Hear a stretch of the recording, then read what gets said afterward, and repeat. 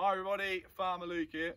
Now in this video, I'm going to explain a bit about the combine, more specifically the header.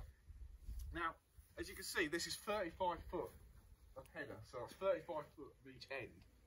But we can't take this down the road for obvious reasons, because most roads are not 35 foot long, most roads. So we have to take it off and use one of these, which is a header trailer. Now in this very short video, I'm going to show you how we do it.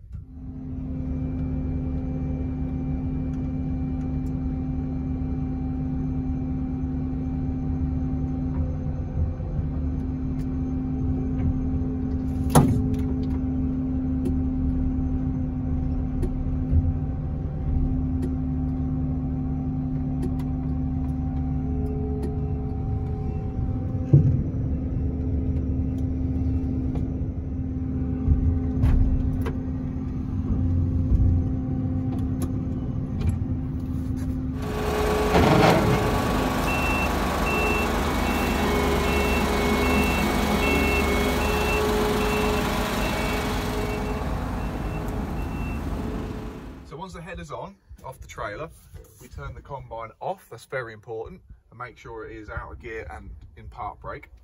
And the first thing we do on the header is we put the pin in, which is a simple like that. Now that connects the header to the combine. It's got a pin there, and it's also held on by here, so there's no chance of that coming off. Next, we put the PTO shaft on, the same as any other tractor and stuff. This drives the header, and that just slides on. Like so.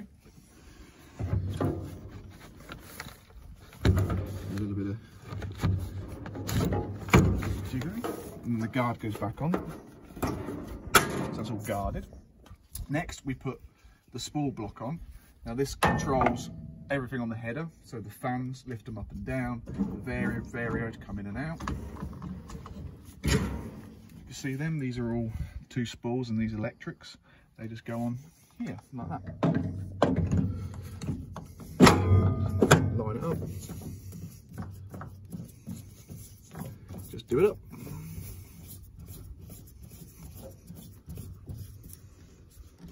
That's it. And that is how we connect the header onto the combine. So that's how we get the header when it's so wide down the road, and how we put it on when we get to the field.